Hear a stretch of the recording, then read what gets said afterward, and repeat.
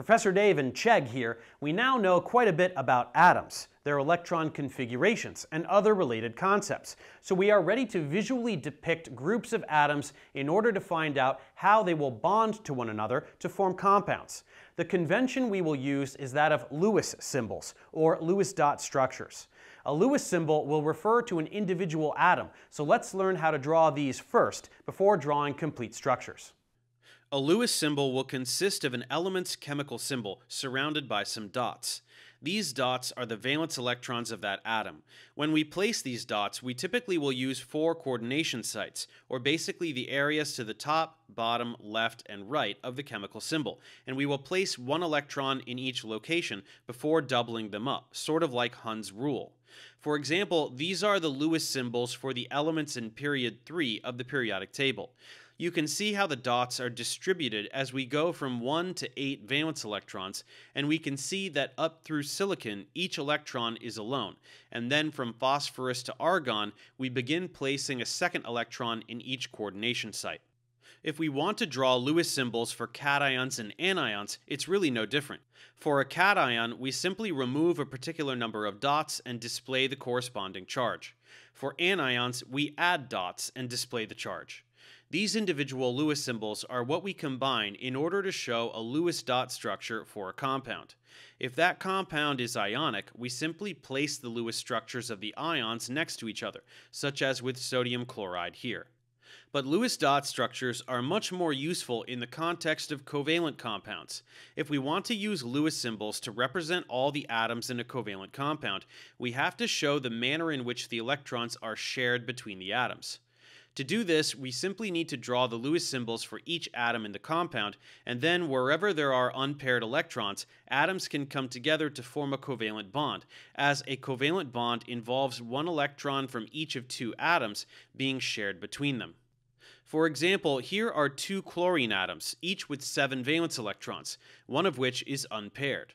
The 2 atoms come together to form a covalent bond consisting of the unpaired electrons.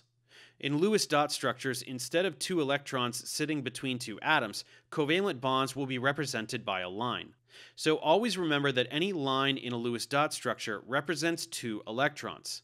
And we can also have lone pairs, which are pairs of electrons that are not participating in any bonds. Each chlorine atom has 3 lone pairs here. Here are a few more examples of covalent compounds represented as Lewis dot structures. Notice that each pair of electrons in a covalent bond is expressed as a line, while lone pairs remain individual dots. Now let's go over some guidelines. The first of these is called the octet rule. This is the rule that states that certain elements, especially some of the most common ones, like carbon, nitrogen, and oxygen, will form bonds in such a way so as to become surrounded by 8 electrons, be they from covalent bonds or lone pairs. This is a condition called a full octet, and it is like achieving a full valence shell, or noble gas electron configuration. For example, carbon has 4 valence electrons, so it will tend to make 4 bonds, in order to interact with 4 more electrons and fill its octet. Each covalent bond has 2 electrons in it, so carbon is surrounded by 8 electrons. Nitrogen, with 1 lone pair and 3 electrons, will only need 3 bonds to fill its octet, since one of its coordination sites already has a pair of electrons. 3 bonds plus the 2 electrons in the lone pair equals 8. Oxygen, with 2 lone pairs and 2 electrons, will need 2 bonds to fill its octet. And fluorine will need only 1 more electron and thus 1 covalent bond to fill its octet. Noble gases like neon already have a full octet because they have a full valence shell, which is why they don't make covalent bonds. So these few elements we just mentioned will tend to follow the octet rule, and this will be a good guideline when considering these elements. Later we will see that most other elements will not follow the octet rule, like the way that hydrogen only needs 2 electrons to be satisfied, or how elements with access to d orbitals can expand their octets and accommodate more bonds than would be expected. But elements like carbon, nitrogen, and oxygen are the most commonly found in organic molecules apart from hydrogen, so the octet rule applies to a lot of molecules. A result of the octet rule when looking at carbon, nitrogen, and oxygen is that these atoms can make more than 1 bond to one another if they need to in order to fill their octet. Take for example carbon dioxide. If we place the oxygens on either side of the carbon atom, we can see that joining unpaired electrons to form the two bonds will leave some more unpaired electrons. Therefore, we can make additional bonds between these atoms, forming double bonds between the carbon and the two oxygens. Formaldehyde and ethylene are further examples of double bonds. The only way to complete an octet for each atom is for them to share 4 electrons.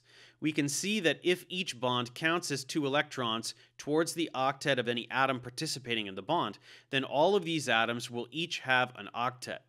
We can also have triple bonds, such as with these molecules. As we mentioned, there are many situations in which the octet rule is not followed. There are some electron-deficient molecules that lack an octet for the central atom. Elements like boron and aluminum only have 3 valence electrons, so they can only make 3 covalent bonds. In boron trifluoride, boron makes 3 bonds to fluorine, so it will have only 6 electrons around it rather than 8. This is a violation of the octet rule. In addition, while elements that follow the octet rule will be tetravalent, meaning they will have 4 coordination sites, there are also hypervalent elements like phosphorus and sulfur. These can have 5 or 6 bonds respectively, which exceed the octet rule in terms of the number of electrons that can be found around a central atom. This happens because these elements have access to d orbitals, whereas elements in period 2 like carbon and oxygen do not. So these elements will commonly make 5 and 6 covalent bonds respectively. Even xenon, a noble gas, which we would expect to be inert, actually can make covalent bonds with select other elements, such as with the compounds shown here. So we should get used to the idea that the octet rule really only applies to a handful of elements on the table. We should now be able to draw Lewis structures for simple molecules. This is absolutely crucial, as it is how we will be depicting molecules from now on. Professor Dave for Chegg. See you next time.